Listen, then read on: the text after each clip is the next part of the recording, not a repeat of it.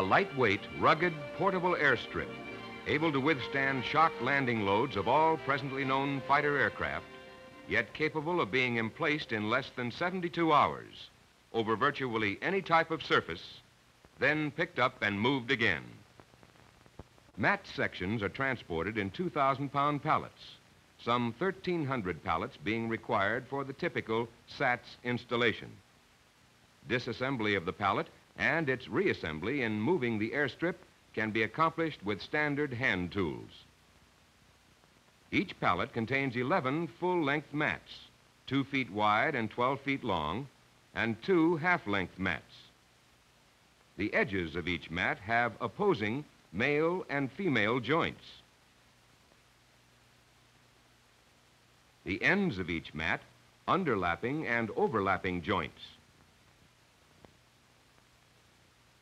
Correct installation procedure is moving female toward male over the end joint of the adjoining mat. A lock bar inserted in each end joint provides a virtually indestructible joint. Site preparation prior to laying mats requires only minimal grading and surveying of a guideline to extend forward along the right-hand edge of the strip. At a right angle to the guideline, across the approach end of the strip site, a shallow trench is dug with a slope ranging from 15 to 30 degrees.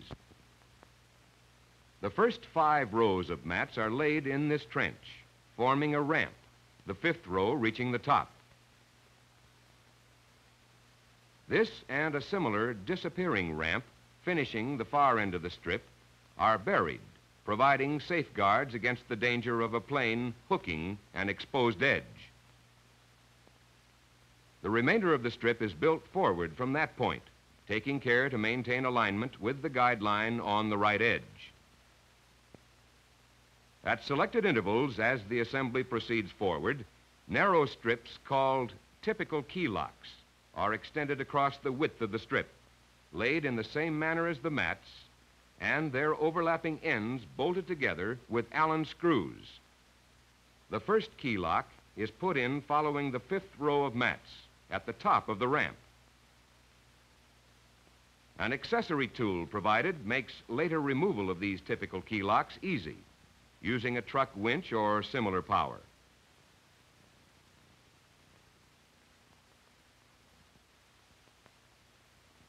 Their withdrawal provides quick access to selected sections of the strip should extensive damage necessitate mat removal and repair. A similar accessory called a starter key lock decreases installation time by allowing 2 crews to work simultaneously from the center of the site toward both ends of the strip.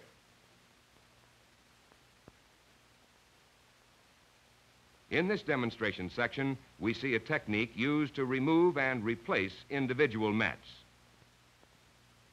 Lines are drawn to guide a portable power saw. The first cut along a base line about 3/4 of an inch from the end of the overlapping joint. The blade is set at a depth of 1 inch to avoid cutting into the lock bar beneath.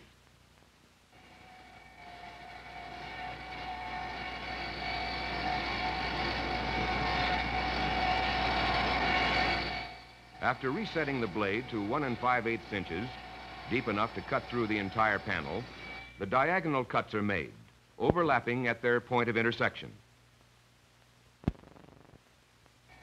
Using the same blade setting, a cut is then made down the center of the panel.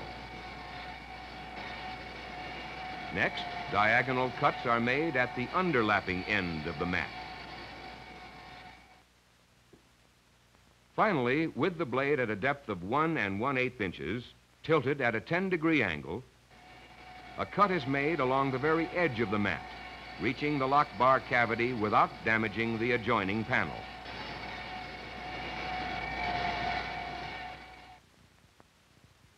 The mat is then pried loose, starting with the long center sections. The overlapping joint is then taken out.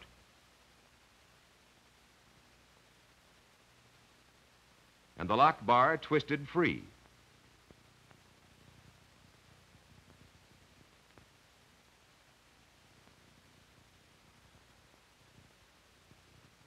remaining triangular section now comes out easily. The replacement mat has two removable joints, painted here for demonstration purposes. One is the underlapping end joint assembly, held in place by 4 bolts. It includes 3 separate elements, which must be reassembled in the same order. They are held in proper position by an alignment pin. With the center element serving as the lock bar, the assembly is hooked into position beneath the overlapping end of the adjoining mat. The 4 holes in the protruding top element positioned to match those in the end of the replacement mat. The removable side joint includes a cap rail and a separate male connection. This male connection is fitted first. Then the mat dropped in place in the normal manner. The cap rail is bolted in place, and the end of the mat secured to the previously fitted underlapping assembly.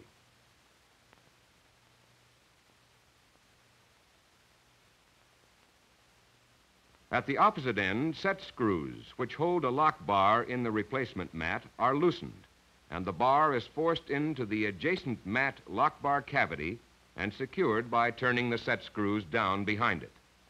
Using this technique, 3 men can replace a single panel in less than 20 minutes. Accessories to the airstrip components include a right-angle connector. Bolted onto the edge of the strip, it allows taxi ramps and parking areas to be extended off the main runway. Another accessory is a kit for field installation of aircraft tie-downs. The kit includes a jig to ensure proper angle, depth, and spacing of holes drilled to accommodate the tie-down.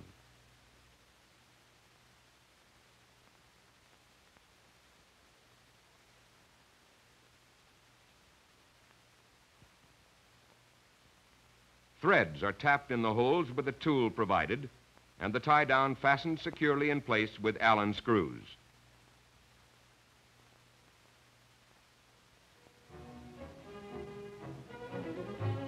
A trained crew, under most conditions, can disassemble a SATS field and stow it back in its original pallets, ready for shipping, in less than 36 hours.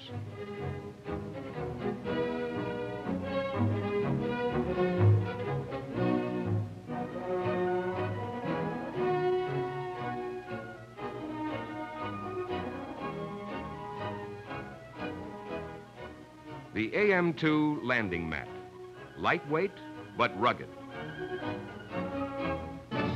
Built to last in all weather climates. Portable and practical over any sub-base conditions. A factor to be reckoned with in this country's airborne striking force around the world.